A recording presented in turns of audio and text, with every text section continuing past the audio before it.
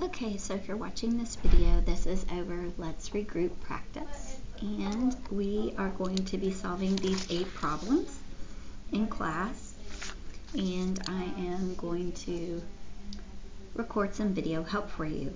So let's start with number 1. Number 1 says Lisa is working on plans for a 3-acre piece of land in the community. The park area will cover 1 3/5 acres. How many acres will be left for home sites? So the first thing that we want to do is we want to partition our paper off into 4 equal sections and go back and read our question, how many acres will be left for home sites? So I can turn that around and say, there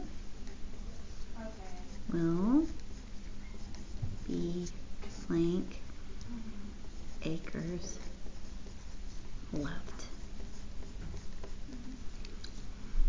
And thinking about the pieces that I need, I'm planning in this area. So I have a 3-acre home site, 3 acres. So I'm going to draw my 3 pictures.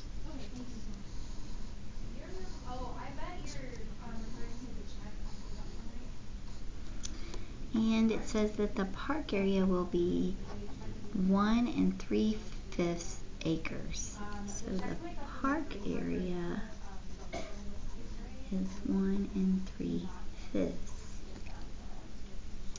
So we want to know, well, what is remaining for the home site? So looking at this problem, I'm thinking to myself, I've got this plot of land, I'm using some of it for the park. I want to know what is left. So we are separating what's being left, the whole acreage of land, from the park part. So we are subtracting the 1 3/5 from the 3 acres. So I'm going to go ahead and set that up over here. 3 minus 1 3/5. Now, in order to make my picture match my work, because this is probably one of the easiest ways to do this, is I'm going to go back to my denominator, which is 5, and I'm going to partition this into 5 equal pieces. So there's 5/5, that's 1 whole. There's another 5/5, that's 2 wholes. And another 5/5, which makes our 3 wholes. Now what I can do is I can cross off a whole group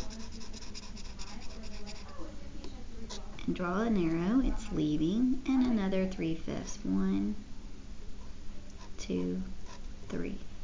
These are also leaving.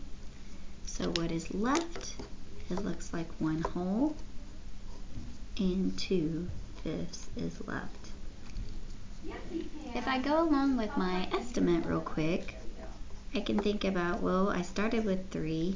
It looks like about 2 have left, so my answer should be pretty close to 1, which matches my work.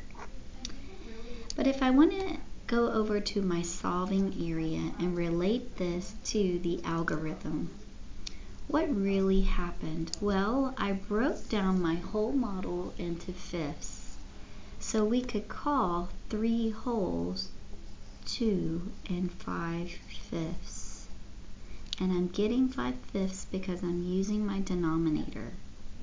Now that I have fifths, I can take away some fifths.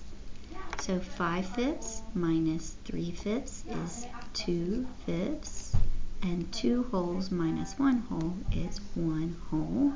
So my final answer is 1 2/5. And again, that relates back to my estimate. So I'm going to write my answer here, and I'm going to move on to number 2.